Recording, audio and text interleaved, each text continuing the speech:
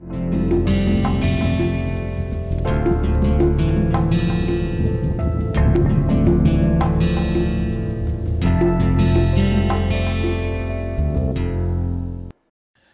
everyone, welcome back to lecture number 40. Well, this is the concluding lecture.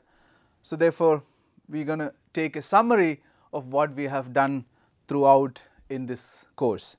So, what I am going to basically do is just go through one more time the most important events that happened in the lecture, and then would like to conclude the lecture. So, what we have started was basically just looking at the structure, the microscopic structure of the surface, and I also told you this is extremely important, because now over the time what you have seen is a structure of the surface which decides everything that you want to do with the surface. Yeah, its reactivity, its property, its electronic property, its chemical nature, everything is basically just decided by the structure of the surface. So, therefore, we have actually just spent quite some time on looking at the structure of surfaces, and we were focusing mostly on the FCC and BCC type of crystals, but it is not an issue. You can now use this understanding in actually working out problems also related to other surfaces of your choice.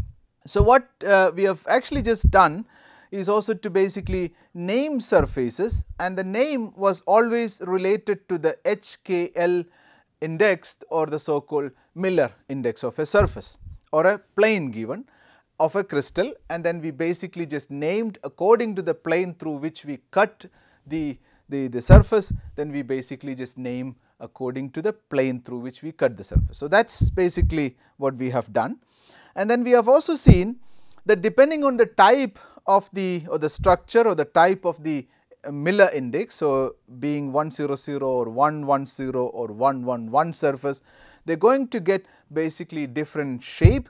And also in the previous lecture you have also seen that this is also quite decisive in thinking about the reactivity of the surface. There we have learned, for example, 110 and the 100 surfaces are much more stronger in terms of their absorption compared to a 111 surface. But well, when you look at the BCC 111 surface, you see it is quite different. That is also something you need to keep it in mind, that what is the type of crystal that you are looking at. It is not just necessary, it is not just enough to conclude everything based on just the type of plane. It is also important to consider what is the type of crystal you are looking at, whether it is an FCC or whether it is a BCC and so on. Then we also have looked at many different type of surface formation, and then we also have talked about so called stepped surfaces when we used higher Miller indexes. So, when HKL values are bigger, like in the order of 551 or 10, 12, 12 and so on. So, we have looked at a few examples when the Miller index is high, then we have also seen that those surfaces could actually be also more corrugated. So, that means the surface roughness or the corrugation is also going to be dependent on the surfaces. Yeah. Well, that is what we have done, and then we also have looked at the typical Bravais lattice. What we are interested is the two-dimensional Bravais lattice. So, we have said it is typically 5. Everything that you want to address the symmetry of the surface can basically be just put under this 5 symmetry groups P2, P2 mm, P6 mm, C2 mm and P4 mm.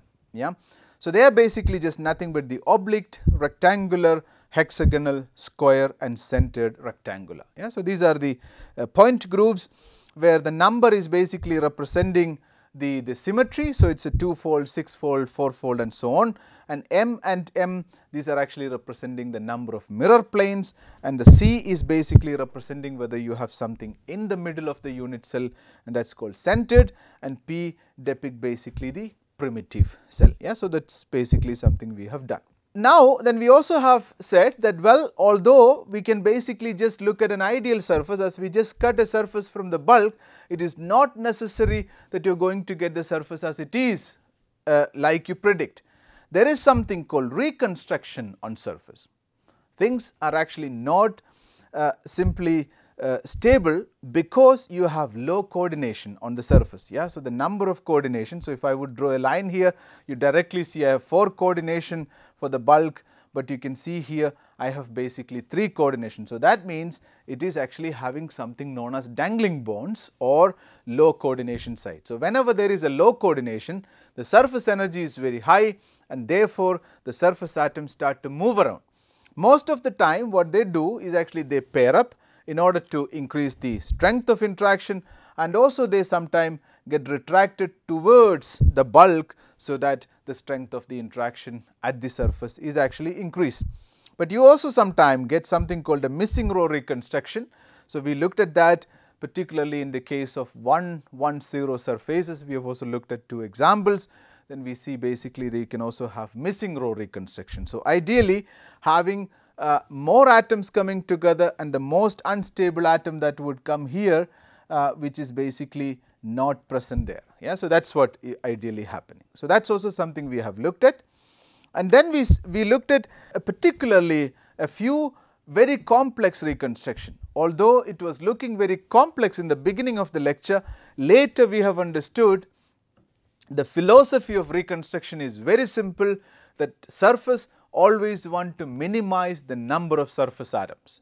That is the philosophy of the reconstruction. So, always the surface, depending on the material structure whatsoever, the surface would decide by itself. You cannot basically decide what reconstruction you want to have. So, that is basically why surface is always the choice of evil and not of the God. So, you see basically that the surface is basically deciding how many number of surface atoms it should have, like particularly in the case of a silicon 111 7 by 7 reconstruction, you ideally end up in just 12 surface atoms instead of the expected 46 or 48, something calculation we have done that time. So, so you can see basically it is reduced by about 25% is just remaining. Every atoms is basically moved into the bulk, or they rearrange in a way that you get a lot of interesting type of atoms. So, then we said like we have this so called add atom, rest atom, dimer atom and so on. The philosophy is still to increase the coordination and minimize the number of surface atoms on the surface. Well, so this example particularly we have focused a lot. So, we have also seen indeed the microscopic structure, yeah, as you see here in STM. We have looked at the microscopic structure, we have also looked at the electronic structure particularly of this kind of a surface. And then we have learned something called ultra high vacuum, because I told you this ultra high vacuum is something quite important in surface science, because we want to understand the surface at a microscopic level. It is important to prepare something very clean. Yeah? Otherwise, we are going to end up in understanding something which is extremely difficult. So, like any surface that you take is quite complex. So, therefore, it is quite important that we prepare a clean atomically flat or atomically precise surface, so that we know what we are really doing it.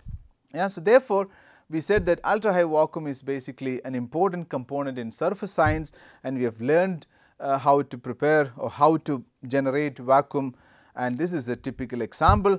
And using that ultra high vacuum, or most of the example that we have discussed was actually in ultra high vacuum, but of course, we have also seen that we can prepare interfaces even outside in terms of the applications and things like. You cannot all the time afford ultra high vacuum technology, therefore, there are also technique where you can actually prepare things in ambient conditions. So, that is another aspect of it, but if you want to study the surface in a microscopic level in an atomic precision, then ultra high vacuum is actually kind of an important component. So, then using that ultra high vacuum, we have learned about the different methodologies that you can use for cleaning the surfaces by just simple cleaving, annealing, sputtering and so on. Then we have also learned that how to prepare hard layer or interfaces. Yeah? So, we have learned mainly 2 different type of methods. One is a physical vapor deposition, and the other one was basically a chemical vapor deposition. Yeah? So, both method has its own advantage and disadvantage. So, chemical vapor deposition is something that you can think about when you want to prepare something much more bulkier or much more larger scale. But physical vapor deposition is a bit more expensive because most of the time this is done in an ultra high vacuum or in a high vacuum chamber. Therefore, these techniques are more expensive, but of course, this is very, very important if you want to generate something with a low impurity and high precision and so on. What we have done is we have started looking at the microscopic structure of add layer or overlayer or interface. They are all the same, so people call it in different names. Then what we have particularly looked at was the adsorption sites and the relative reactivity. So, we have already talked about that. Whenever an adsorbate goes, they will always try to go on a so called hollow site because it has the highest coordination number possible. And then once you have the adsorbate, so this is basically the adsorbate that is sticking on the surface, and then based on the arrangement of the adsorbate on the surface, we can basically just define the unit cell, and that unit cell also comes under the same two-dimensional Bravais lattice. And looking at that, we could also just name or so called the nomenclature of the add layer was also done using two different methodologies, Wood's notation or metrics notation. Metric notation is more a mathematical representation, a more correct representation, which includes even the symmetry of the add layer and so on. But then we also said, well, it is not necessary that all the time atoms are actually sticking at this same preferred position. You can also have atoms that are sticking at odd positions like this. Yeah. So, then what we have seen is that over a larger area, so they are going to make something known as a super lattice. This is actually just something that we have learned, that variety of adsorption site for the adsorbates, but you can basically see at the end of the day there is always a unit cell that defines the adsorbate add layer, and that unit cell is always represented with respect to the substrate lattice, and that is why we call in this particular case this as the unit cell. Yeah. So, you can also just call this as the unit cell, that is no problem, because you need to have always the corner atoms of the unit cell to be at the identical adsorption site. Yeah. Then you can basically define the unit cell, and this would be just the primitive cell, but that is not really representing the entire thing because the surface is always included particularly in the interface. Yeah.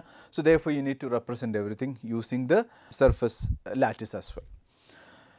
Good, that is what we have learned basically, and then we have looked at the most important thing. So, that is the energies or the energetics of the adsorption itself. We said when the adsorbate is actually having a very, very low concentration, then we need to only worry about the interaction of the adsorbate atom, or it is also the same for molecules. We have also seen that the adsorbate atom and the surface interaction. So, at lower coverage, it is only enough to understand everything in terms of the adsorbate surface interaction.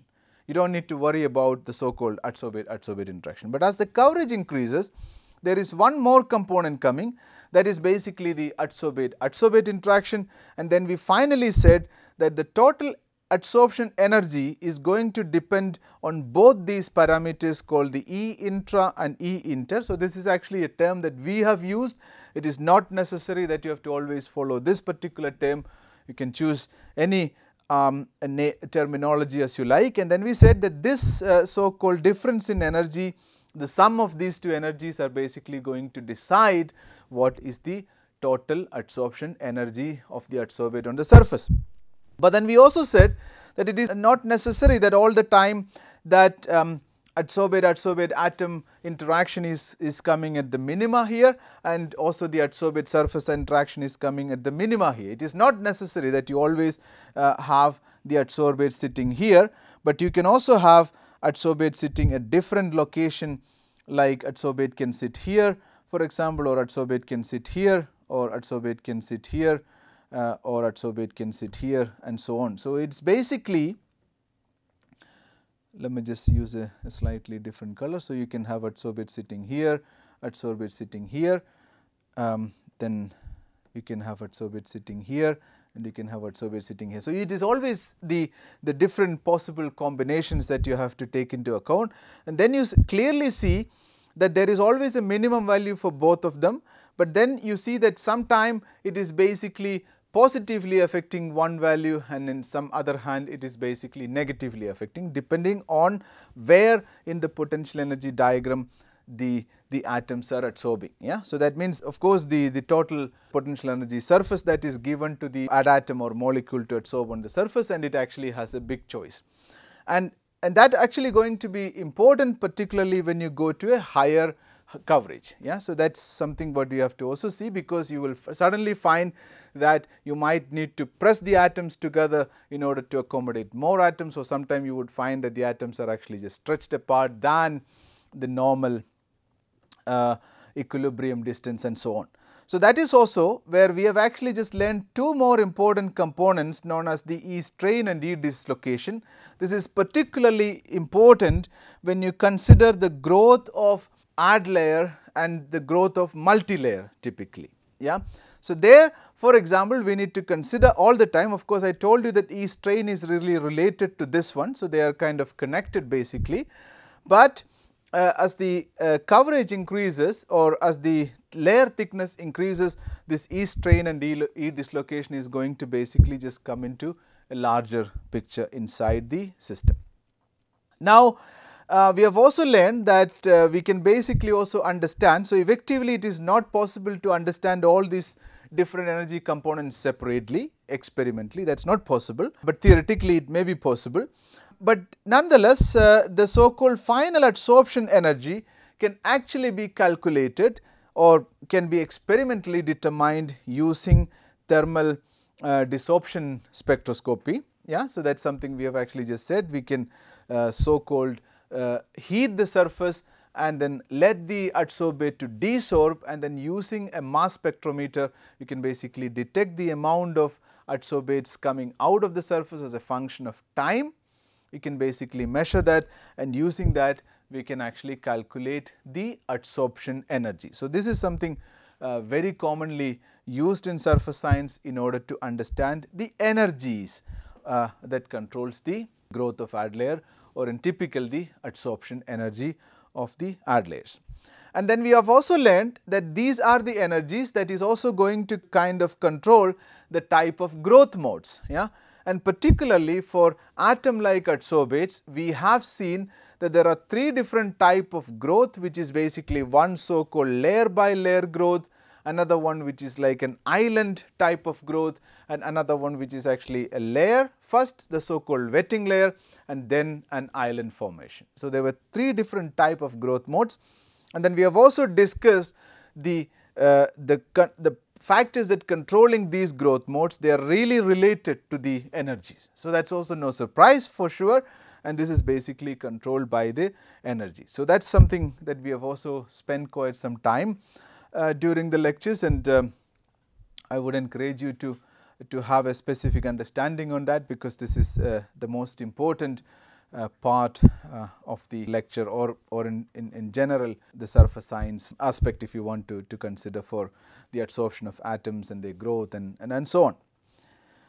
Good. And then what we have also looked was the adsorption of molecular adsorbate. So, this was actually something we have looked at, was a phthalocyanin molecule, and then I also told that using the same molecular beam epitaxy. Yeah. So, using the same molecular beam epitaxy, we can actually just perform something known as organic molecular beam epitaxy, and then we can prepare these kind of very nice and uniform add layers of molecules. So, you are not only just can make just one layer, you can of course, depending on the coverage, you can basically make many layers on top of each other. So, but you can of course investigate nicely, and this is a low temperature scanning tunneling microscopy image, and you can clearly see the molecular adsorbates on the surface.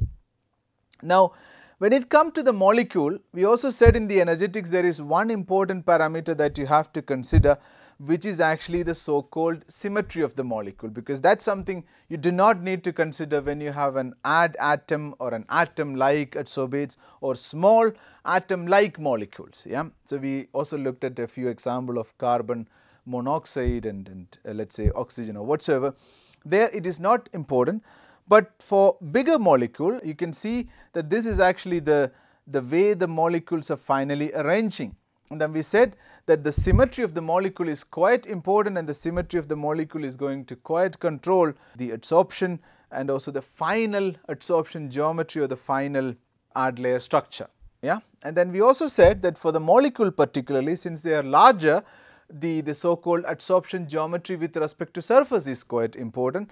Therefore, there is also possibility of having variety of adsorption geometry with respect to surface. Yeah. So, all those additional factors need to be also considered in the case of molecular adsorbates, and the outcome basically was that we said that when you work with molecular adsorbate, there is more possible ways that you can basically arrange the atoms on the surface. That is the interesting aspect that we have looked at on the surface.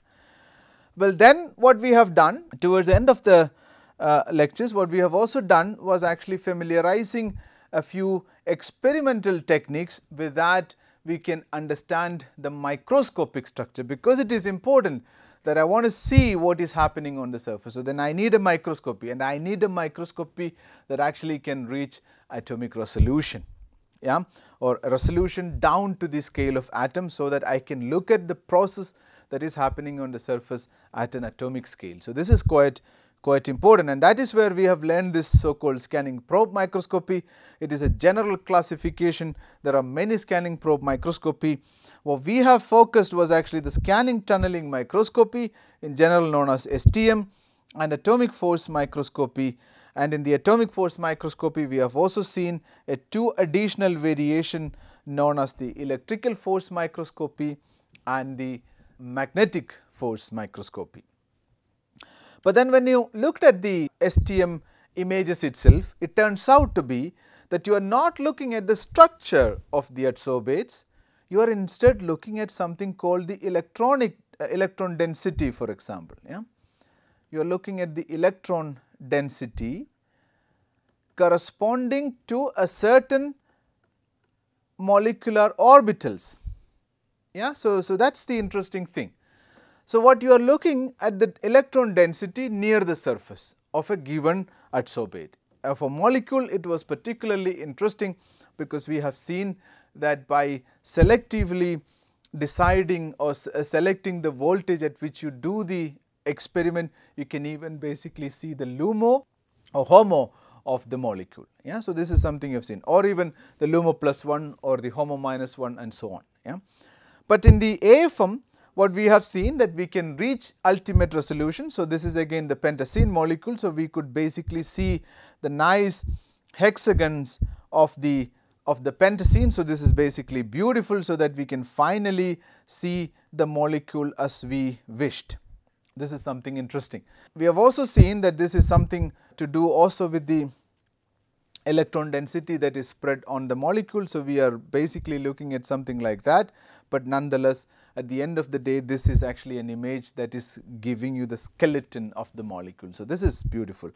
Well, we have also said that this is very specific or very special kind of microscopy, that is not something you are going to apply to everything, because it is an expensive technique to do, because you are doing everything in an ultra high vacuum using a low temperature STM AFM, and also everything is done at an extremely molecular level. Yeah? But when it comes to the applications, or looking at a bulk material, so like let us say thin films of more layers and so on, or if you want to collectively understand the electronic property of materials, then we said, well, microscopy is good to some extent, but then it is also sometime better to go to something like atomic force microscopy, because that gives you a little bit more global picture, but you can actually also kind of characterize the microscopic structure of the surface.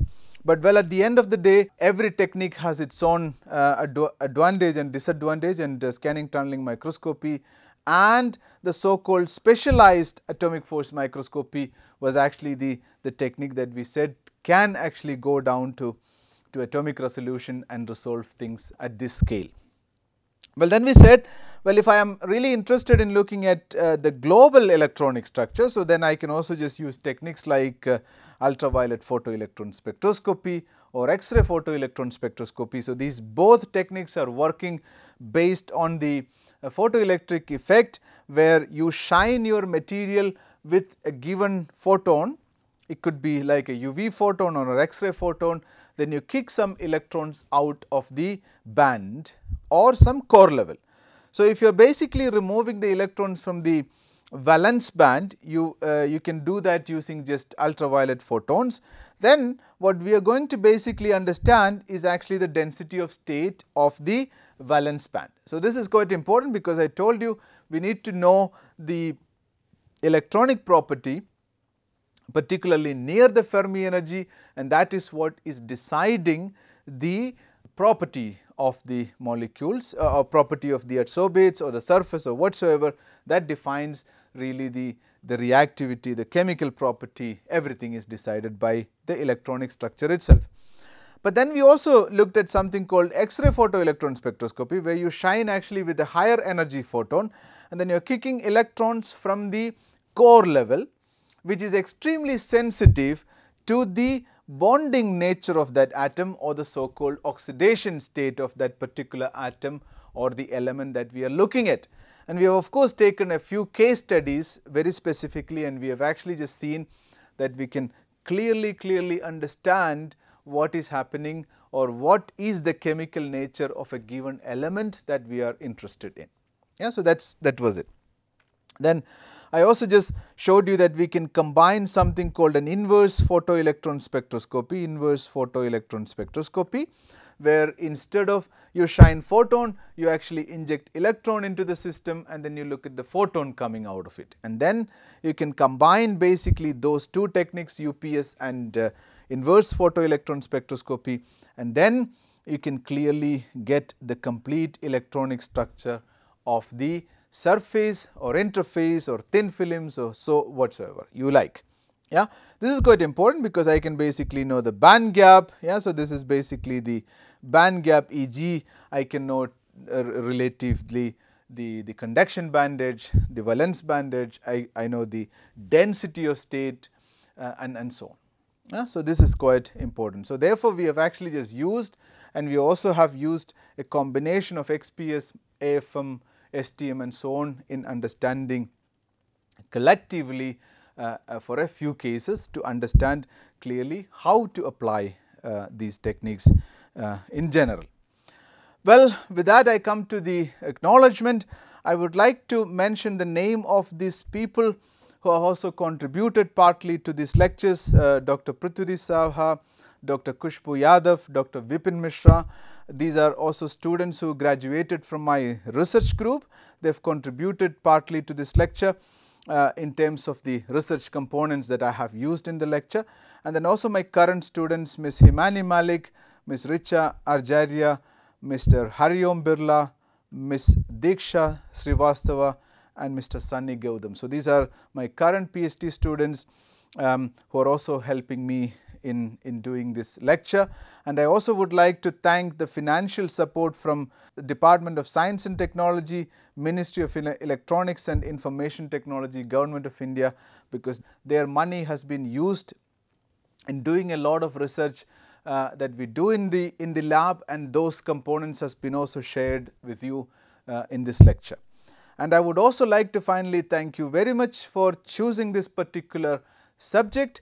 This is of course an interesting subject which also has quite some fundamental importance, and also quite in the modern technology it also has a greater importance. So therefore, I thank you very much for choosing this subject and also thought of popularizing my lecture. I would like to thank you very much for your kind attention, and looking forward to also work with you in the during the tutorial and also during the evaluation time. Thank you very much.